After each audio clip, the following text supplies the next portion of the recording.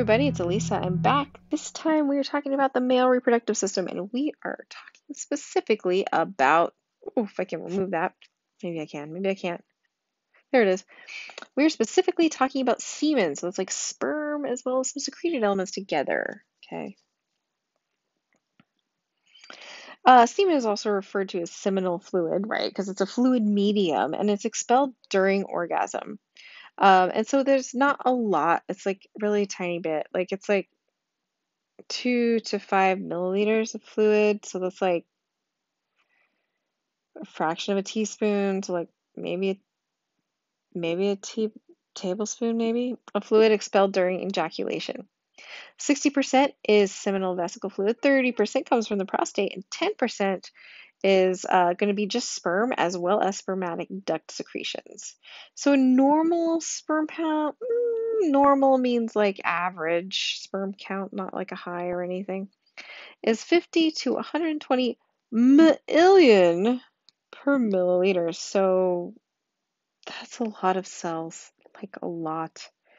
A low sperm count is going to be anything that's less than 20 to 25 million per milliliter. And even though there's that many cells, which sounds like a ton of cells, it is considered infertility at this point. So there must be just like a really big jump in something right about here. It'd be really interesting to find out about that. The prostate is going to be what's responsible for that milky appearance of semen, milky white fluid.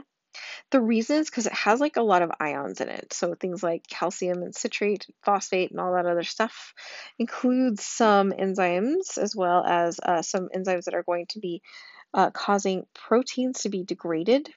Right. So seminal vesicles are also going to contribute to a yellowish fluid. So it's like less, but it's still there. And what that yellowish is going to be is mainly things like fructose and carbs, energy for those flagella, as well as some citrate, a couple of prostaglandins, um, prosminglin as well, which are thought to have like different effects on receiving cells, possibly even in the female. Stickiness of semen promotes, I mean, I don't know for sure, but that's in the ether. There you got it. Should probably check on the background of that one a little bit. But stickiness of the semen promotes fertilization. Clotting enzyme from the prostate is going to be activating this prosminglin. It converts it to a sticky fibrin-like protein, semenoglin, and so it's kind of like crosshatches and allows for that sticky kind of resistance and attachment. It entangles the sperm specifically and sticks to the inner wall of the vagina, the cervix as well. Um, and what it does is it kind of like gives it a boost to the cervix so it can go into the uterus and then up to the fallopian tubes where most of the fertilization actually occurs. And it kind of helps it not drain back out into the vagina. So yeah, it promotes the uptake of sperm-laden clots of semen into the uterus. 20 to 30 minutes after ejaculation, a serine protease from the prostatic fluid breaks down the semenoglin and starts to liquefy the semen, kind of like lets it back out.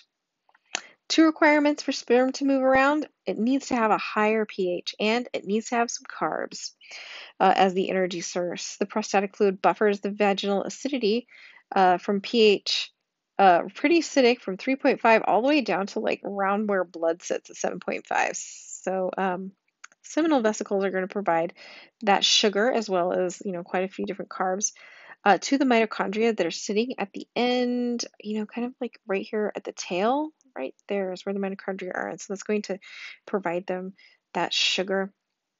Active sperm are going to proceed up the vagina through up to the uterus and possibly into the fallopian tubes as well. Prostaglandins, here it is again, in the semen, I don't know. The research is a little thin on this, but it might thin the mucus of the cervical canal and might stimulate, is thought to can stimulate waves of contractions and possibly female orgasm. And those contractions would like theoretically cause like a muscular tidal wave, peristalsis almost, allowing the semen to either spread or just be pulled up further into the uterus and up to the fallopian tubes. Possibly. Okay, so endocrine disrupting chemicals, EDCs, are out there and they are effects of pollution, and they are going to interfere with hormones. They bind them. They're found in a lot of stuff. So exposure comes from food, water, air, soil, chemicals and things in the house, things in your workplace. Some of these effects can be like really long lasting. And what's really scary is some of them might have epigenetic effects, meaning that like if great great grandpa was exposed to it, and then here's like great grandpa, and then here's like, grandpa, and then here's like dad, and then here's you, for example. If I should do this, and then there it is. Okay, yeah.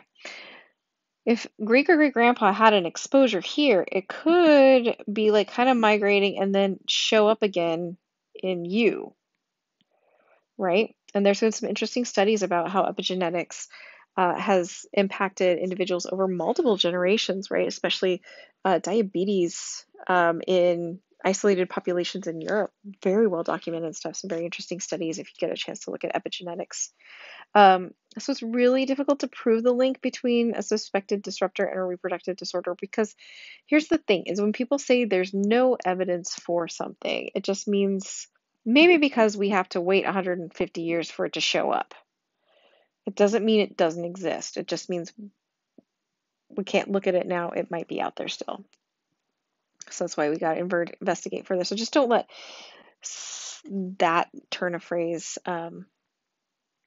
dupe you into believing statistics are conclusive in some cases. Okay. All right. Well, I hope that was helpful, and I hope you're out there somewhere having a great day. Bye bye.